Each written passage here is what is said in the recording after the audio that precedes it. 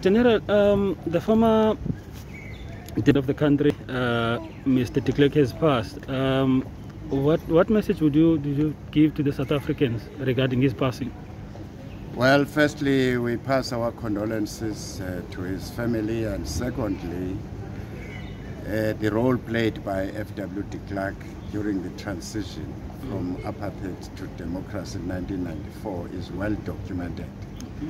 And had it not been for him not willing to sit down and negotiate, we would still be fighting if we were to say, let's go all the stages of revolution.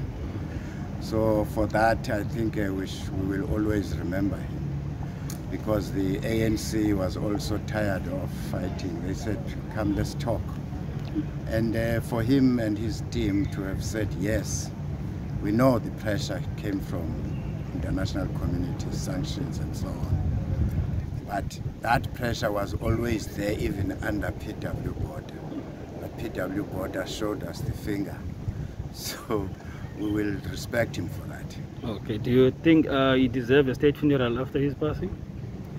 Well, the protocol is that former presidents, deputy presidents are given official funerals. And as far as I know, de Klerk has not been facing any criminal charges. So we cannot say he doesn't deserve it. So the books are there. So that's the procedure, unfortunately. Thank you very much. Thank you, Mr. Holomisa. You must remember also that he did work